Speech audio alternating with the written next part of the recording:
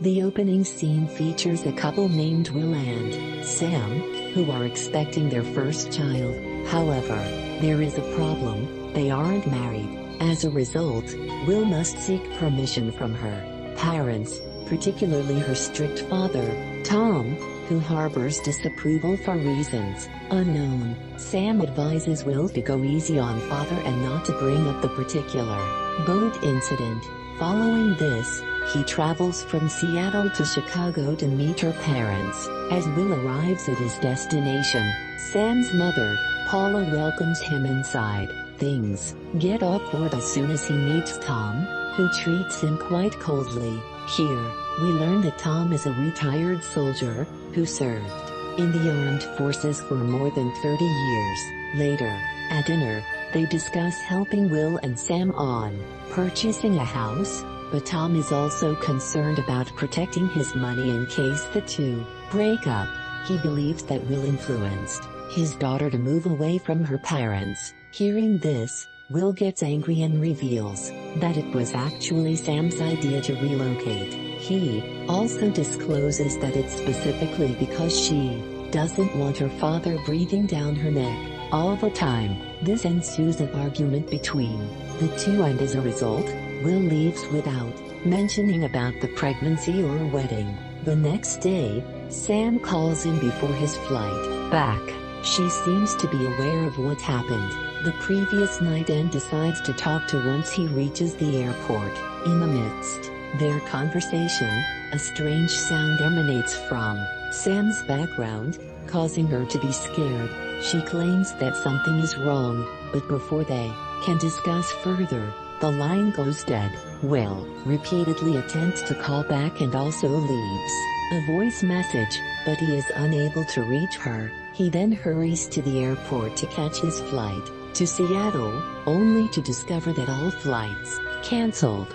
There is a TV news report discussing preliminary reports on a seismic event off west coast of the US that has disrupted electrical power and telecommunication major reunification. Will apartment. As he exits the airport, there is already a huge traffic jam with people trying to get cab rides. Will then hands extra money to a cab driver and secures a ride. Upon arriving at the apartment, he finds that Sam's parents are already packing up to leave. Not being able to reach their daughter worries them as well, so Tom decides to drive to Seattle and get his daughter rather than waiting for flights. He asks if Will is coming with them, to which the latter says yes. After this, the two set off on a long road to Seattle. As they drive out, they witness the city has already turned very chaotic. Sometime later, they arrive at a gas station where a huge pile of cars and people are all fighting for supplies. While filling up the gas, some local goons try to intimidate Will for money. Tom cleverly plays along and tells them that he has cash in the car trunk. However, he surprises the thugs by brandishing a gun, scaring them away. As they resume their journey, Will complains to Tom about why he is carrying a firearm with him. In response, Dad says that if the goons had taken their car and money, it would already have been game over. After a while of driving, they encounter another problem. The army has closed off the interstate for safety reasons, but upon invoking his prior service as a Marine officer and explaining the situation, Tom manages to persuade them to let his car through. Following this, the two drive non-stop for the entire day. As it gets dark, they are pulled over by a police car. However, it turns out that the driver is not a police officer, rather a civilian with a shotgun. The man opens fire, prompting Will and Tom to get inside their car and speed away. After a brief chase, the duo manage to escape momentarily using another abandoned vehicle to block the crazy man's path. They then exit the highway and take a narrow way. Suddenly, some deers come on their way, causing them to swerve and crash. Due to this, the pursuer catches them again. As the man holds Will at gunpoint, Tom manages attack him from behind and knock him down. This commotion causes Tom's ribs to get fractured. In the aftermath of this event, they use the police vehicle and tow their damaged car to a nearby reservation. There, they meet a female mechanic named Ricky, who agrees to repair their car but at a higher price. In the midst of this, they witness an unusual sight, a flock of birds, flying in an I formation. After the repair, Tom worries that their car might break down again. Knowing that Ricky wants to go to California, he asks her to accompany them in their journey. The repair girl is initially hesitant, but she eventually agrees when Tom offers her a huge sum of $2,000. Following this, the trio embarks on their road trip. Along the way, they observe another anomaly. Their compass needle continuously rotates, indicating disrupted magnetic field in area. While discussing this, a car in front of them suddenly loses control and crashes. Rushing to the scene to check, they find all occupants dead. Just then, a group of armed men arrives, prompting the trio to drive away without getting into any further trouble. Later on, they pull over on the side of it to refill gas in their vehicle. During this, the clouds form a menacing shape, and the weather starts getting worse. Soon after, a storm, lightning and rain ensues, compelling them to seek shelter under a bridge until it stops. As days pass by, things only get more and more intense. The temperature rises up, prompting Will to increase the AC in the car. At one point, they decide to pull over at an abandoned water park in search of some supplies. Ricky, who is excited to see a pool, jumps, expecting cool water. However, the temperature rise has warmed the water. The two guys laugh at her action and then proceed to scavenge some supplies before resuming their journey. As the evening dawns, they notice that the fields on the side of the road have caught fire. Despite this, they continue to drive forward. Soon after, they are stopped by a woman who pleads for help, claiming that she has flat tire. The trio, in a generous gesture, steps out of their car to help her, but much to their shock, it turned out to be a trap as a group of armed men surround them. They hold the three of them at gunpoint and steal all of their gasoline reserves. Will requests them to leave them with one gas can, but his pleas fall on deaf ears. They rob everything and abandon them to die in the middle of the road. Knowing that they are doomed without fuel, the three decide to give them a chase and reclaim their supplies. After an intense chase, they eventually catch up to the thugs. Ricky shoots out the tires, causing their car to flip and crash. With the surrounding fire and the crashed car's leaking gas tank, they barely have enough time to take their gasoline back. But fortunately, they manage to retrieve a can of gas before the car explodes. In the aftermath, all three of them are visibly distressed, but Ricky is even more upset as she believes that she killed them. She also regrets accompanying them in this hell. Will tries to console her, saying that if they didn't do so, they would be dead. However, she is overwhelmed by the guilt, so she asks Will to pull over. She then exits the vehicle and sits on the side of the road, believing that she needs some time alone to calm herself down, and Tom get inside the car and fall asleep.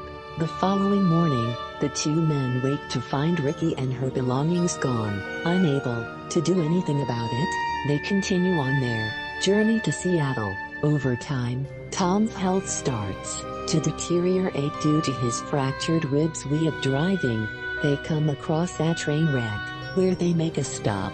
Will approaches the train to check for some gas, while Tom rests in car. During this, Tom's lungs starts to calling it difficult for him to breathe. Seeing him suffer, Will rushes back to him and injects a needle, alleviating the pressure in his lungs. Back in the car, the two finally begin to open up to each other.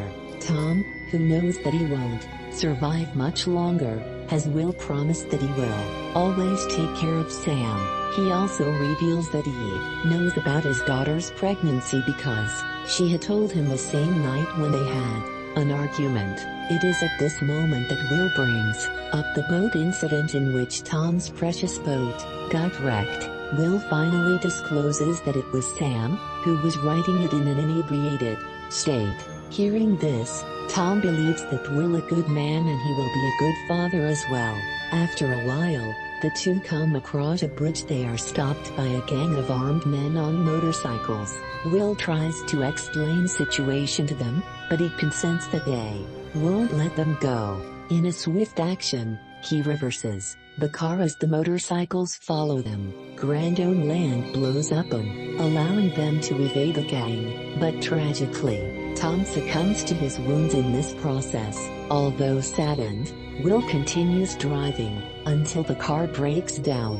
Not wanting to leave Tom's body to rot, Will douses gasoline over the vehicle and burns it down. He then continues the rest of his journey on foot. It's the 5th day of the journey. Will is walking along a desolate road when he notices a Jeep approaching from behind. He signals for a lift and the vehicle stops.